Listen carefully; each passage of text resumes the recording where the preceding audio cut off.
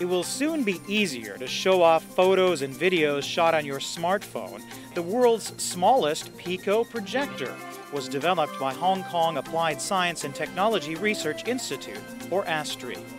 Debuting at the Hong Kong International ICT Expo, the company is also impressing visitors with a 3D video projector and this next-generation optical touchscreen that is changing the way people interact with their machines. This one would be the optical IR technology using the optical IR sensor to do the touch sensing.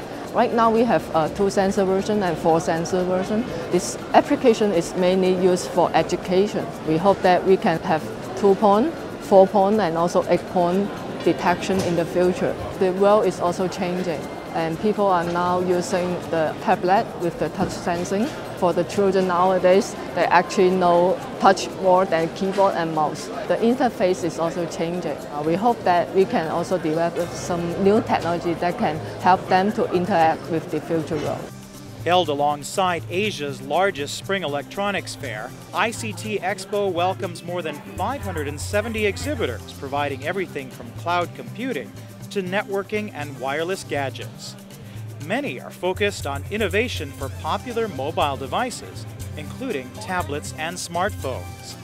I believe there is a very big potential and very necessary to develop such an application because in terms of new application, it's very lifestyle and every people customization because there's a lot of apps linked with like music, all kind of like a game or even though the e-book content or even though some of the like social networking of the application.